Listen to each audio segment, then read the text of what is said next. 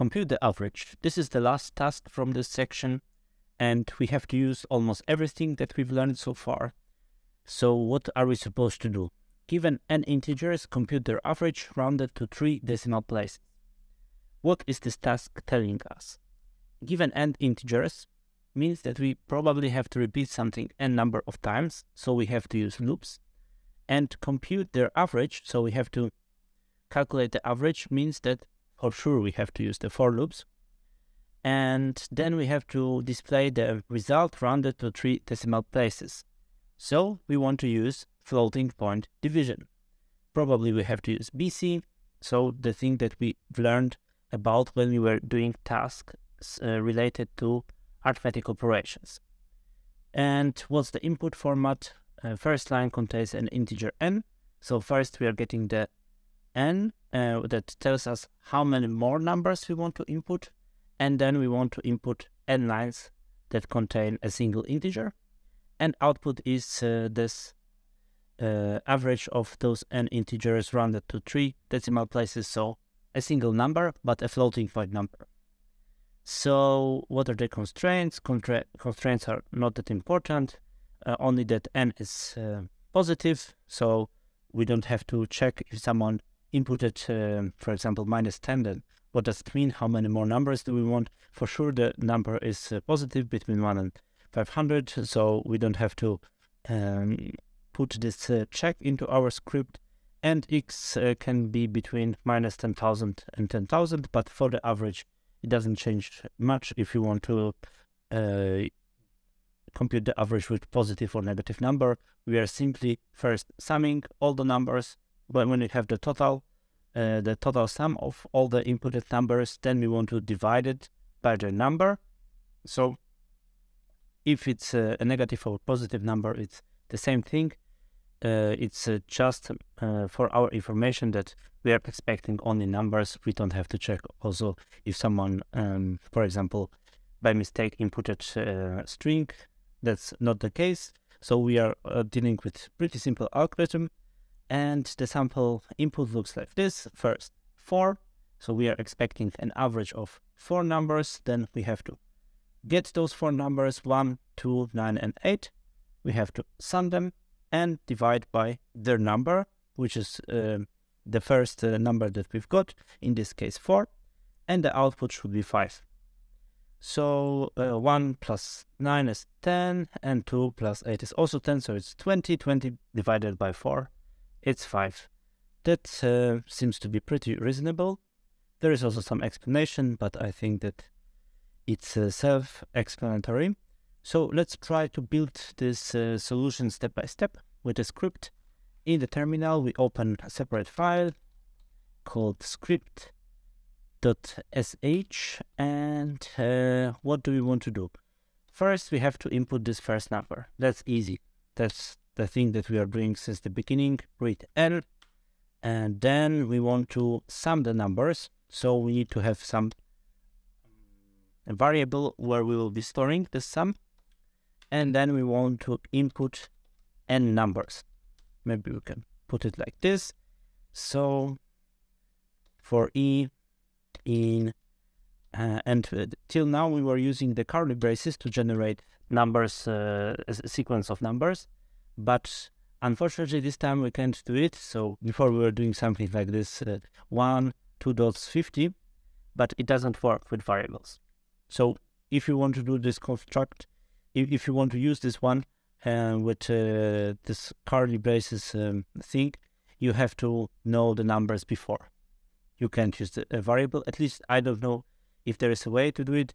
If you know how to hack it, then tell me in the comment. But I think that it's not really doable. But there is another way to construct a for loop or to generate a sequence here. It's using a command called sec. So probably it stands for sequence. And here it works exactly the same way. Really similar. You give the first number. Also, there we were saying, for example, we start with 1. That's our first number. Then 2 dots and 50. That's our last number. Here we are doing the same thing. We start with 1. And we want to end with n this time. Yeah? So we want to repeat this for loop n number of times, and n number of times we want to input, we want to read a number from the user. So what do we want to do during this task? We want to read a number, and we want to sum those numbers. So that's how we do the summation, arithmetic operations inside bash, $, and 2 parentheses, and sum plus number. Let's close it. And in the end, when we are done with our for loop, we have to write done. And then let's end here. Let's see if we have any mistakes, any errors, any unwanted behavior. Let's save it and we will try to execute it. So script, let's copy it. If everything works correctly, we should get 20. Oh, it's not correct. Let's see what's here. Sure. We want to display the sum, not the number. My mistake. Oh, it should work correctly. Yep, perfect.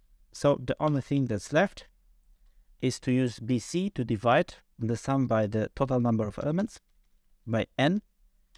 And what can we do? We can use echo, and we have to specify the scale. Scale is equal to 3 in this time, and we want to divide the sum by n. We put this to BC using the pipe, and BC should tell us the result. If we paste it here, we are getting 5, perfect. It should work correctly. We can simply copy the script and try it on the website. If everything works here the same way as we expect, we run the code, wait a little bit, processing. Congratulations, everything is fine. And now we can submit the code and use it against all the cases. Oh, one test case is wrong. Let's try to see what could be the case. So the problem is probably with this part scale equals to 3. They don't want the way, or they don't like the way the BC is handling this decimal precision. So we can get the full result from BC using -L fact. Then we will get all the decimal places, maybe not all, there's probably infinite amount of them, but enough that we want for this exercise. And we can store it in a result. We can create another variable called result, and let's see what are we getting right now.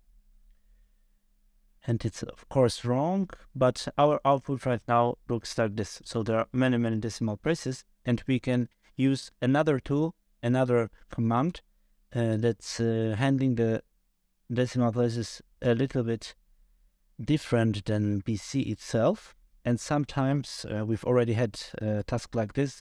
They want this way, and so they want the printf way.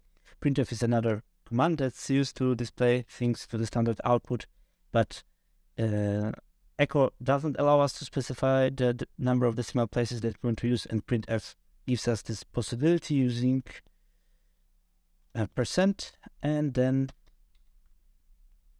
dot, and the number of decimal places that we want to use, and f for floating point number.